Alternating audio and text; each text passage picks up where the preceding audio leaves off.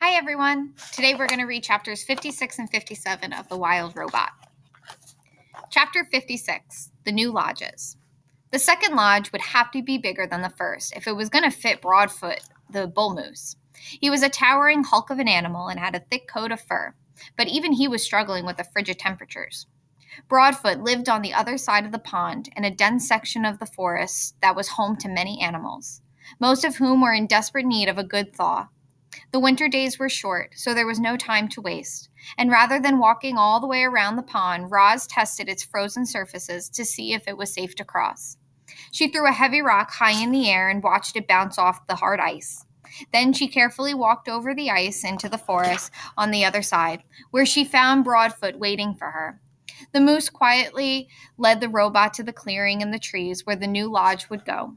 Then Roz made a fire and watched as cold creatures began crawling out of the shadows. "Do not worry," the robot said to the growing crowd, steam puffing from their noses.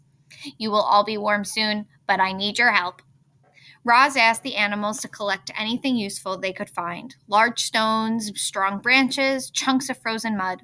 With the robot's building expertise and the small army of helpers, the construction of the second lodge didn't take long. The animals happily agreed to the robot's truce, and then they shuffled into the warm wooden dome. "If you keep the fire alive, it will keep you alive," explained Roz as she dropped another log onto the flames. "But be careful. Fire can turn deadly in an instant." At dawn, heavy snow was falling again, and there was Roz, setting out from the nest to build a third lodge. She trudged into the great meadow where the fierce winds had created enormous sweeping snowdrifts, but she powered through and finished the job, and was soon beginning work on the fourth lodge, and then a fifth. The island became dotted with lodges that all glowed warmly through the long winter nights, and inside each one, animals laughed and shared stories, and cheered their good friend Roz. Chapter 57, The Fire. Strange sounds were echoing from the far side of the pond. What started as a low murmur gradually swelled to a chorus of terrified voices. There was an eerie glow that was part of the forest, and a thick plume of smoke began rising up from the snowy treetops. Roz charged across the ice and found the second lodge completely engulfed in raging flame. Frightened animals were running in every direction, fleeing for their lives through the deep snow. "What happened?" shouted Roz as Broadfoot galloped wildly past.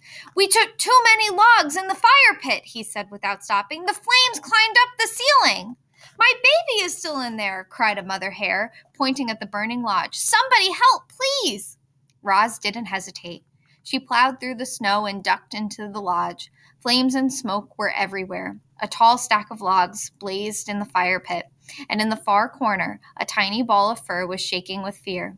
Crouching low, the robot wound her way beneath the smoke and around the flames and gently scooped up the young hare. "Do not worry," Roz yelled over the roar of the fire. "You are going to be okay." She turned to leave, but the doorway had started to crumble.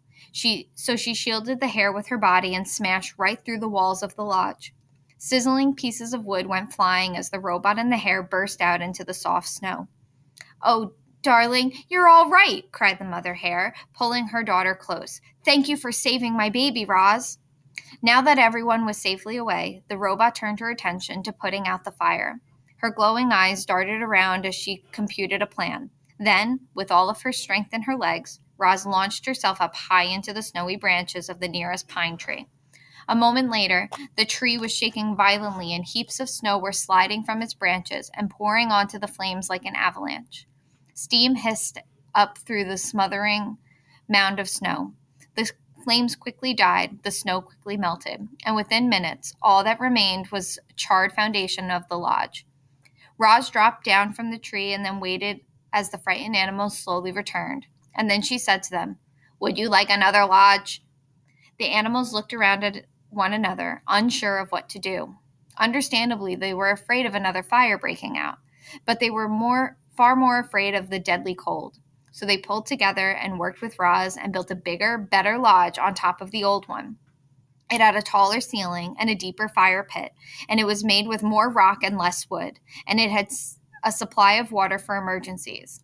But the most important safety feature of this rebuilt lodge were the lodgers themselves, who now had a whole new respect for fire.